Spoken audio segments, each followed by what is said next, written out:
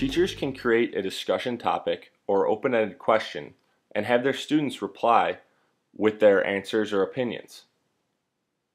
Since all interaction is anonymous, teachers will hear thoughts and opinions from students that they never would have otherwise. To add a discussion, simply click the Add a Discussion button and type in your topic or question.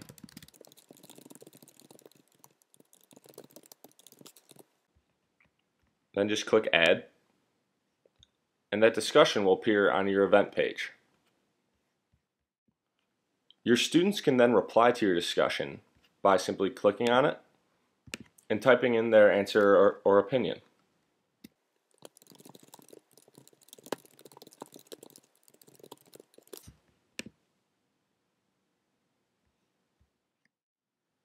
To see your students' replies to your discussion, simply click on it and scroll down.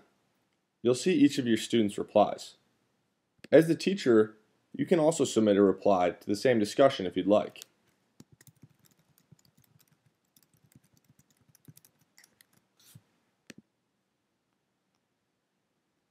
If you ever want to delete the discussion entirely, simply scroll down and click Remove this discussion.